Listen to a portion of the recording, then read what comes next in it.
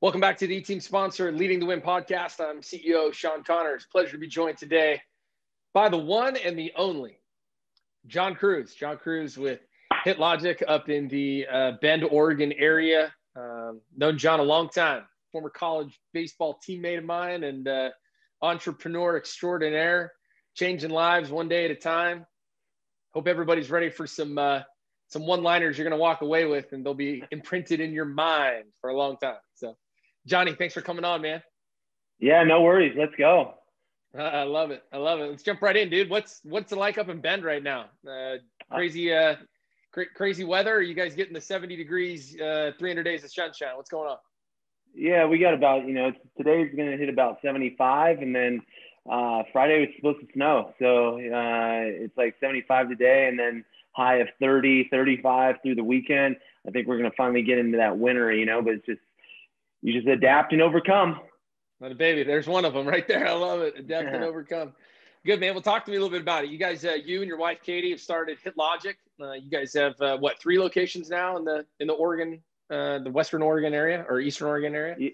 Yeah. So we're just, we're continually growing the business, everything from brick and mortar locations to an online presence. Obviously, our focus has been a little bit more online with the pandemic that rolled in, kind of made us pivot a little bit in terms of our business. But it's, no bad things, just opportunities, man. That's awesome, dude. I love it. Your positive vibes are radiating through our meeting here today. I want to definitely dive into that. One of the reasons, a lot of people will be asking, hey, we got coaches and athletic directors that follow Team Sponsors podcast. I'm like, okay, why do you bring on a guy from a HIIT Logic, gym? What is it that Jon's going to be able to share today? And I thought, man, this guy's just got a ton of positive energy. He got a great story to tell. So we'll get into definitely some of that and talk a little bit more about just how you've chosen to lead during this time. So let's talk a little bit about the HIIT Logic program, man, just in terms of what you and Katie have been able to build up there. I said Eastern and Western Oregon. Bend is in Central. Oregon. Yeah. Central okay. Oregon. That's I got a little thrown off there. But you guys got a really special thing going on up there. You mentioned the pandemic. You talked about a pivot. Take us through that, man. All of us, or whether we're running our own business, we're running our own athletic program, we're running our own athletic department. We're in charge of leading people. Talk to us about that pivot, the pause, what you guys planned on doing, and what have you been pursuing? Yeah. So just a little bit of background is I grew up with an athletic background, been in sports all my life. My wife happened to be a college basketball player. And so when we got kind of out of our collegiate careers and decided to move forward and met each other, is that fitness and being in shape and just healthy in general, kind of leading that competitive lifestyle has always been a thing. So what we did is we opened up a fitness center, just kind of took a few chances, small boutique studio. But it was more than just the workout. We realized that we're not only getting people healthy in terms of physical standpoint, but people from a mental standpoint. We see people come in there and they're defeated for one reason or another. And a lot of times that's not because, oh, my knee hurts because I'm overweight, or I'm out of shape, I want to get a little bit healthier, or whatever it may be. It's typically something deeper than that, right? Something that's caused them to get into this situation. So we've realized that with a lot of our clients. And then so it really kind of struck a chord with us, and we just decided, hey, we're going to dive all in. So we got something special. It's sticky. It resonates with the community. And so we started to grow and grow and grow and grow. And then that's all done through brick and mortar. And then all of a sudden the pandemic hits. And like I told my wife, it didn't necessarily change our business plans. It just sped everything up fast forward. We were always planning to go to an online model, a virtual model, so that we could reach the masses that weren't here in Central Oregon, because we think we do have something special. But that blueprint, we had to fast forward 3 years worth of work and condense it within 60, 90 days. And like I said earlier, the way that we've always looked at it is that there's no bad things. It's just opportunities that are out there. And so we looked at it as an opportunity. And during this time, it's super crazy time, but at the same time, it's fascinating in the world of business. And we kind of just took our attitude from in between the lines on the sports field and just replicated that blueprint in what we're doing now. And we feel that that we're maybe at the beginning of the pandemic, we were 5 steps ahead. We're 1 step ahead now, but our goal is not to lose that lead. Love it. During the last, or so let's go back to those first 60 to 90 days where you said you kind of had to speed everything up. I think all of our listeners and viewers can take themselves back to that March to May timeframe, being on a high school or college campus, leading student athletes, leading other coaches, leading an entire administration, whatever it is. They really were in a fearful state. We've had other guests on our podcast that have talked about that. How do you move from fear to learn to actually build something constructive? Take us through that. What was that like? What were the conversations that you and your business partner, aka wife, were having, and what did those what did that pause and ultimately pivot give you? How did you guys stay in that positive frame of mind? Yeah, so I mean, I think part of it is that you have a little bit of time to think about challenges, or if it's not the pandemic, mistakes that you've made, but you can't change it, right? So there's things that you can change and you can't get mad about them because you can change them. And there's things you can't change and you can't get mad about them because you can't change them. So you have a little bit of time to dwell on it, and then boom, you got to move forward. You got to make a decision. One thing that I like to say all the time is whatever decision you make is going to be the best decision. So if we decided to crumble and fold down and close our business, that would have been the best decision for us, because there's no other way. We couldn't sit there and think, oh, we should have done this, we should have done that. You know, that doesn't lead to a healthy lifestyle. So we decided, hey, we're going to go all in. We feel that we got this. And then we looked at the opportunities. We saw what would happen. Unfortunately, in the business landscape, we knew that there was going to be other businesses that closed their doors. We don't want that for anyone, but we looked at that as an opportunity. So let's get through this. Let's get through that first month. Let's get through that second month. Let's get through that third month. So it was, and we didn't get it all right, but when you don't get it all right, you just adjust and adapt. And I think more than anything, as a business owner, as a human being, as a student athlete, whoever you are, whatever your situation is, it's all about communication. So if we just went dark and we didn't talk to our members, we didn't talk to our clients, and we didn't have that communication and just be open with those people, honest with those people, be raw with them, let them know, hey, this is going to be tough, you know, but we're going to be honest with you and we're going to tell you exactly what we're doing, you know? And so I think that if you have that communication in a leadership role, then everything's going to end up all right. And in the end, everything's going to end up all right. So that's kind of what we did. We took our, we had a business model to open up another location. Instead, what we did is we pivoted. We invested that capital into opening another location, but we consider that other location our virtual location, our online location. So we built out a new website. You know, we built out ins and outs to make it easier for people at home. We knew people were going to be at home. And so just like everyone, they're scrolling through their phones, they're scrolling through their computer. So we wanted to remove as many obstacles as possible to get them to click on our opportunities for them to be healthy while they're there in the pandemic. That's awesome, man. We've talked a lot about like the opportunistic nature of, you know, when there's negative things going on, right? Control the controllables. And it sounds like you guys definitely did that. A couple of things I took away: communication. Communication was key to your success. You know, part of being, I think, a successful or being a true leader is being able to effectively communicate.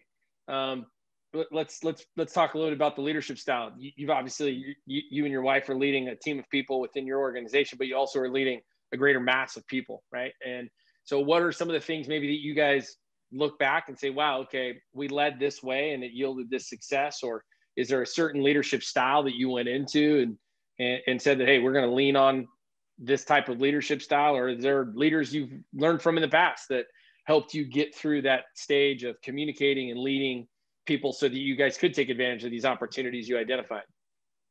Yeah, so I the first to kind of touch base on role models or leaders in the past is, it's interesting. And my situation is that blueprint of a leader has always stayed the same. However, depending on the time in my life, that particular leader may have changed. You know, growing up and developing me into the man that I am today. I was blessed enough to have two caring parents that were involved quite a bit. So they were my leadership role models at that particular time.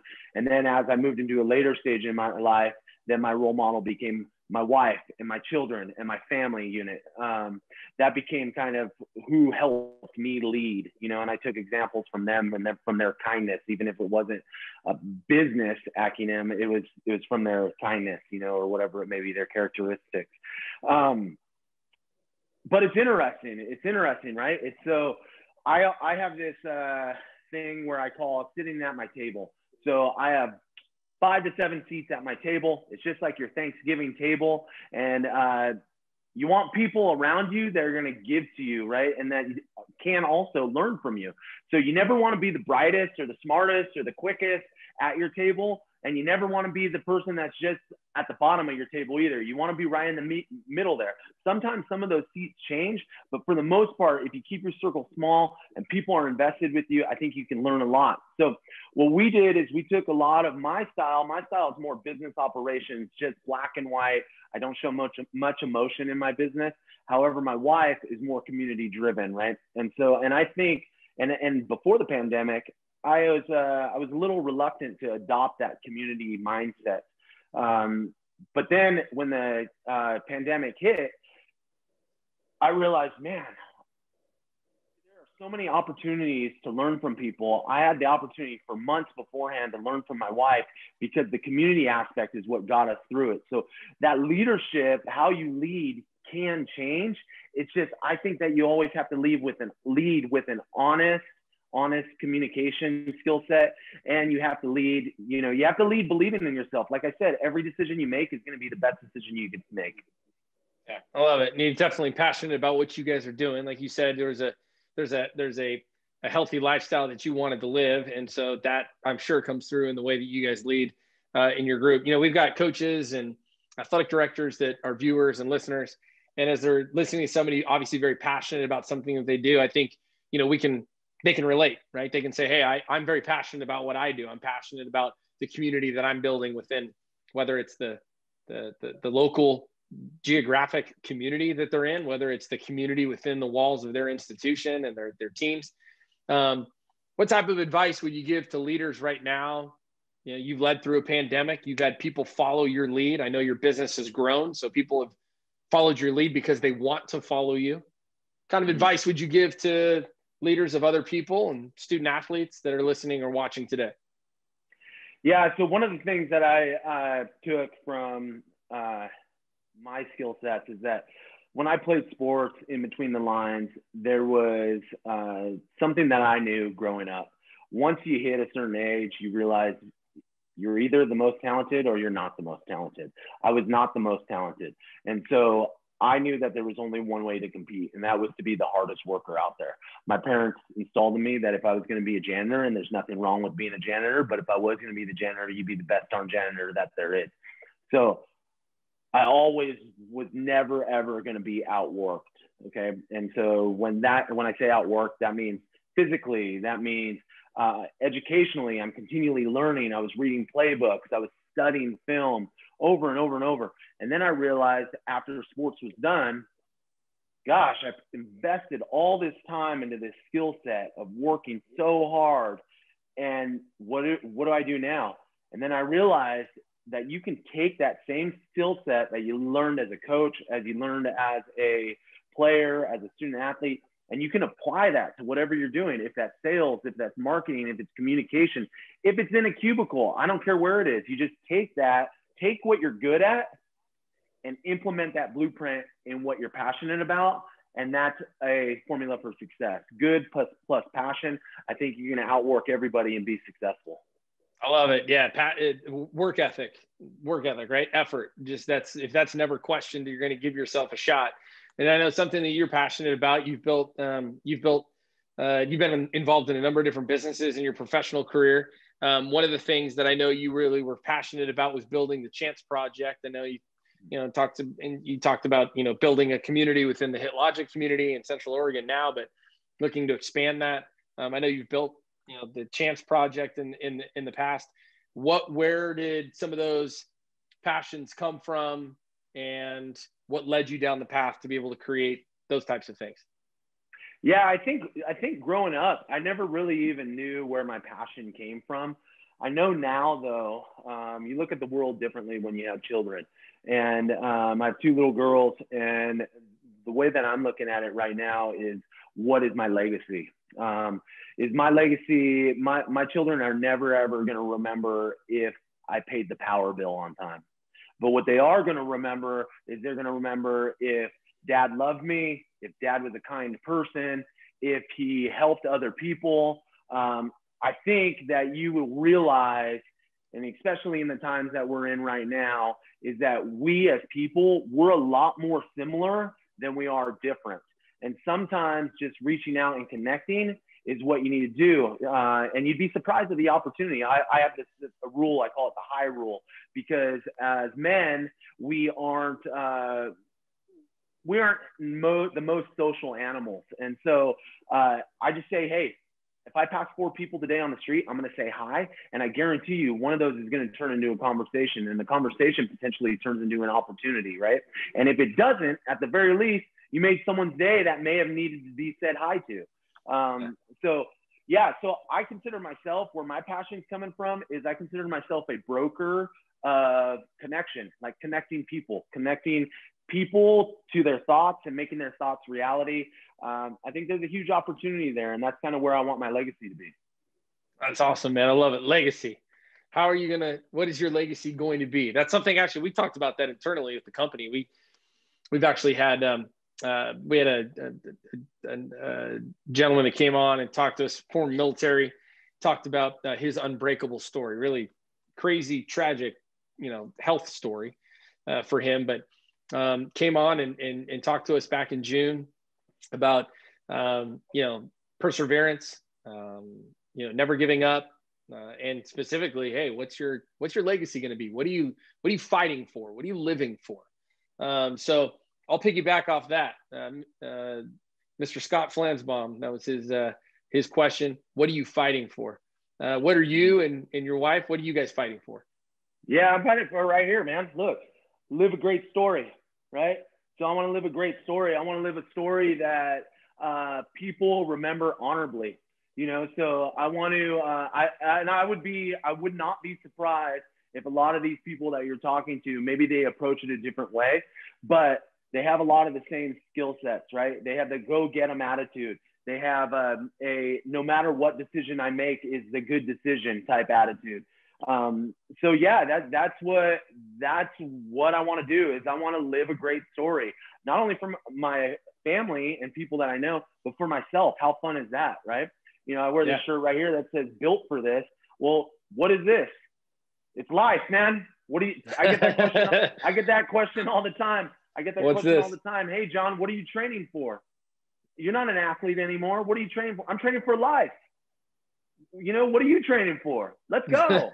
I love it, man. You got to hey, man, if you don't have an end, you don't have a destination, then there's no journey, right? Where are you headed, right? So I love it.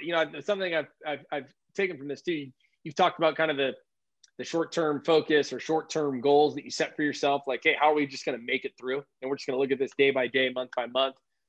But to your point now, in terms of the living a great story and having that long-term plan as well. What are you fighting for? What are you living for? I think that anybody, anything, profession aside, just personally, right? That's an important thing. I was going to get to values, because I think that leadership is something that our company value greatly. I think there's a huge leadership void in this world right now. And I think that people have chosen to lead in certain instances, but maybe don't have necessarily the confidence to do it. Others, you could say, yeah, they're predestined, right? They were born with it. They were born with the charismatic nature to be able to do it. Looking at yourself, what do you value? Do you value leadership? Is leadership a big part of, living your story and what you're building yourself for in terms of life? What are some of the values, the core values that you're living into every day? Yeah, so I think that's a great question, because I think that there's 2 types of leadership. I think that anyone can be a leader. A lot of people can be vocal leaders. And also you can be a leader through your actions, but those aren't always good. Those aren't always good qualities. You could be a leader that maybe your actions aren't of the highest standard, but a lot of people follow you. Maybe you have a good vocal leadership piece to you. I think that being an honorable leader is very, very important. I think that if we have the ability to look ourselves in the mirror and stop lying to ourselves, you will find out really who you are as a raw human being. You know, so like in my industry, if you're not in the best health, don't make excuses for yourself. Look in the mirror and just say, hey, man, you are out of shape. You are not getting it done, right? We as people, we as leaders have to stop lying to ourselves. So I think we have to be honest and honorable. And when I say honest and honorable, that's not just to the people that we are leading, that's to ourselves as well. Yeah, I love it. You got to be that has to start with yourself. Unpack honorable for a little bit. Cause I think honorable, I think for most people, they hear the word and they go, yeah, honorable. Okay. Yeah. I want to be honorable. Mm-hmm. What does honorable mean to you? What unpack that for us? Yeah. So I think it's changed quite a bit over the years, but in my situation right now, honorable means to be honest, have open communication, right? Don't say something in front of someone that you wouldn't, or to someone that you wouldn't say in front of anybody. I think that there's no purpose in kind of extra, I guess is what I'm saying. So for instance, I coach a couple of quarterbacks here or there also. And what we talk about all the time is unnecessary movements, right? Unnecessary movements. We want to minimize the movements to make you more efficient. And I think that's the same thing in being honorable, is we don't need to go on and talk about how great we are or talk about other people or, you know, just for the sake of conversation. Is let's minimize the movements. Let's be strategic about the way that we talk and know, and this coming from a parent, because I've noticed it more than ever, my kids hear everything that I say, is that talk as if someone's right there. Don't have coach's eyes, right? Like coach's eyes are when you're going to put down the ball and sit down and relax because coach isn't on the field with you. You're only going to work your ass off when coach looks over at you. That's having coach's eyes, right? So we don't want to lead with coach's eyes. We want to be honorable in the fact that at the end of the day, like I said, when you look in that mirror, that you can say you gave it your all.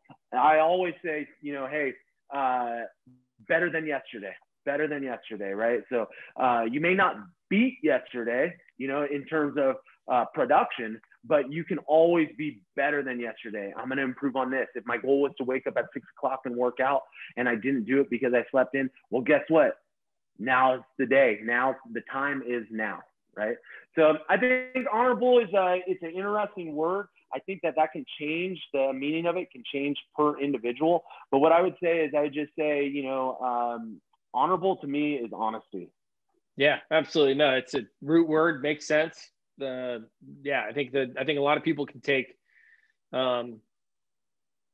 there's an honest assessment that everybody can take from that for sure. And I think, you know, I look at, you know, student athletes, coaches, athletic directors, the challenges that they have every single day. Especially right now, right? Distance learning, not being on campus. Hey,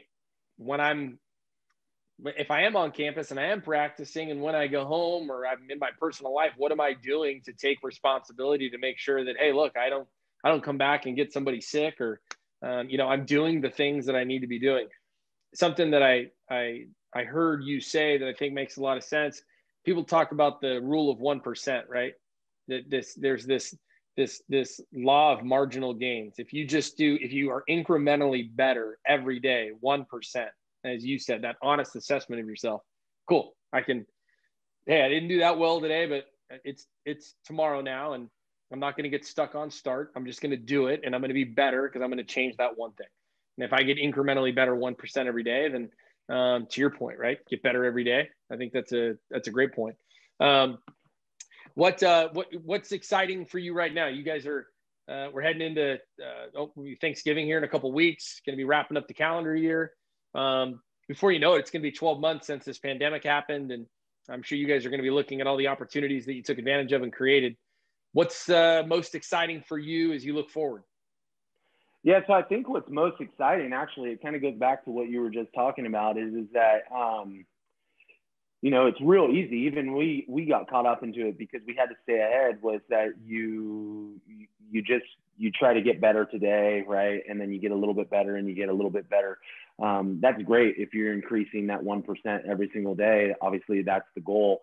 However, remember, my advice would be is that remember that we're not building the team, we're building the program, right?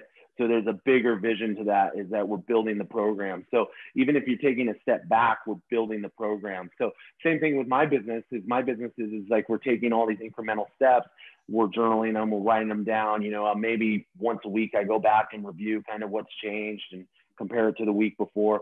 But you don't always see those changes, especially in the fitness industry. Even if you're someone working out, you don't see those changes from Monday to Tuesday. You see them from Monday of this month to Monday 3 months down the line. You're building the program, right? And so I think that that's what's most exciting right now is with all these changes, good changes, errors and mistakes that we've made, positive things that we've made, things that work now that once this pandemic is over may not work. I'm excited about that because it's helping me build my program. So that's what I'm excited about. Awesome, dude. I know you get a lot of source. You mentioned earlier, you know, leaders are readers, right? You read a lot. You're constantly seeking out information to grow. What are you reading right now? I'm reading a book called Warrior. It's the book Warrior. It's how to be the best man alive is basically the title of it, Warrior. So yeah, it just kind of focuses on what I was talking about, that reflection in the mirror. And it's just, are you happy with your spirituality? Are you happy with your finances? Are you happy with your relationships? Are you happy, you know, with your health? So it's a checklist that you go through and you just make sure that you're happy in each and every single one. And then you make those positive decisions every single day to improve in each one of those buckets. Love it. I love it, man. One of the books you recommended that I read is Compete Every Day. Oh yeah, dude, awesome. It's a quick read for people that are out there, you know, looking for something to pick up. Quick read. I think it's 100 pages or so. Really impactful. Looking back at, I'd say you're one of the most competitive people I've ever met. And that may not necessarily shine through in this conversation. Most people might say, really? And say, yeah, I competed on a field with this guy. So I've seen it. I know I competed against him and I competed with him. There's elements of what you read in Compete Every Day that I think folks can take away. I don't want to give it away unless people want to read it, but maybe what are some of the things that you pulled from that and talk about learning and getting better? What are some of the things maybe that you took away from Compete Every Day that you're applying in, you know, whether it's in your life or in your business? Yeah, so I think part of it, the first step is that you want any educational tool, you want to find a way for it to relate to you personally. So the word competition or the word compete, for me, I've come to realize is I could switch it out with hard work, or work hard. So I don't look at myself as competitive anymore, but I do look at myself as the hardest worker. And so my competition, I realized, was against myself to be the hardest worker out there. Internally. So I take that, I kind of replace the words with compete with hard work or work hard. And then I read through that book. Some of the things that I took away, it was actually kind of an overall takeaway, was that once you read this book, you as a hard worker or as a competitive person will realize, you say, you know, I kind of already knew a lot of that, right? But I would say that its primary audience would be a male audience reading that book. And me, just because I am a man and it's something that I can speak to, is that I think it's encouraging to hear other people thinking the same way. So you don't sit there alone on an island. That's the worst thing you can do as a business person, as an athlete, as a coach, is sit alone on an island. And again, it goes back to that communication and not realize that there's other people sitting on an island that might be right next to you. And all you need to do is tell them, hey, no, we're all on the right path together. So it was one of those takeaways that I had. Yeah. Pull a seat up to my table, my 5 to 7 chairs that I got. Let's go take a seat. We need you there. You know, one of the things, I know you've been a great unifier of people. I know you're doing that obviously in your business. You've been very successful at that. But something that I know just from you personally is that you've done that with your kind of that group, right? That inner circle. And you've, you know, whether it's a group text message and say, hey man, reach out to 2 guys today and let them know they're going to kill it today. You know, compete, get after it, get 1% better, those types of things. Where did that come from? Yeah, so that's funny. Well, it's not funny. It's actually a pretty serious subject. But one of the things that unfortunately just kind of being eyes wide open and trying to learn a lot during this pandemic. And I know people react and are on a roller coaster with this. And I don't think that there's any right way to act during it because no one knows what's going on. But one thing that I did notice is that they're maybe not first degree friends, but friends of friends or boyfriends of friends or husbands of friends. And I've seen the unfortunate suicide rate go up in males. And so, and these are good males, right? These are good people. And so it can apply to anything. But for what I saw men not having someone to talk to. And so for me, it's important to reach out to not only my close friends at my table, but if you're on the other side of the restaurant, I want to make sure that I send you a text message and say, hey, how are you doing, right? And sometimes that can change things around. And what I found, which is totally surprising, and I encourage everyone else to try it, is that I realized once I sent out those text messages to 5 or 6 people throughout the day or throughout the week, it takes 2 seconds, right? At the end of the day, I looked at my phone and I had 5 to 6 back. And those 5 or 6 back, I actually needed them without even knowing it. I needed it more than they needed it. And so we as humans and as leaders, we can create this snowball effect of positive change. No matter what's going on around us, we can create that snowball effect, and it's really up to us. But I know it's silly, but it's hard to be the first person to do it. And then so when you're the first person to do it, you'd be surprised how many other people would say, gosh, I was just thinking about doing that, or gosh, this is so awesome, right? But sometimes you got to step out on the limb and be the first person to do something like that. I love it, man. You're pushing people to their limits. They're exploring and realizing potential. They're finding that competitive drive that fuels their work ethic. There's some great stuff in all of this that I think anyone can take back. Again, whether it's personally or being able to apply some of this with the groups of people that are in their life, again, personally or professionally, that's awesome stuff. One of the things we've been doing during this whole thing, in terms of the podcast, John, is we've been talking about how do you send people off with a real positive message. If there's a daily mantra, if there's a positive message that you would send to people that are leading those young men, right? You and I have had a lot of conversations about that, right? There's a lot of young men out there that are really struggling right now. They're having a hard time. A lot of people are, but specifically young men, we've identified that. What positive message would you send to either those people or the people that are leading those young men? What positive message would you send to them today? Yeah, so the biggest thing is just one statement. It's just, you're worth it, right? You're worth it. So no matter what situation you're in, you are worth it. So if you're in a situation where you don't know which way is up, just know that you're worth it. And if someone isn't reaching out to you, please, please, please reach out to someone else. If you're a leader in this situation, remember you're worth it as well. Because just because we see happy people and successful people in the business front or at the bar or wherever it may be, the same person that is happy and smiling may be breaking down inside, right? So, or they may be not taking care of their health. They're a great business person, but they're not taking care of their health. Or they're great in health and financially and at home, they're having a tough time, right? So I want them to know that they're worth it, right? You cannot help others until you help yourself. Yeah, I love it, man. I love that. Yeah, it's be invested in the relationship with yourself and with others and share that. I think that's awesome message to share. Well, good, bro. Hey, man, I'm glad you're able to make it on. This is some good stuff. Thanks for having me. You got it, brother. We got 40 minutes of this. This will be great that we can get out to all of our listeners and our followers. We're up to, we got 3,500, 4,000 followers on Twitter, and our YouTube channel is growing as well. So a lot of people in the athletic industry that I'm sure can take a lot from this, and some really positive stuff that they pulled out of it. So Jon Cruz with HIIT Logic up in Bend, Oregon. Thanks for joining us. Give my best to Katie and the girls. And yeah, man, really appreciate you coming on. All right, man. Have a good one. Thanks for having me. All right, brother. All right.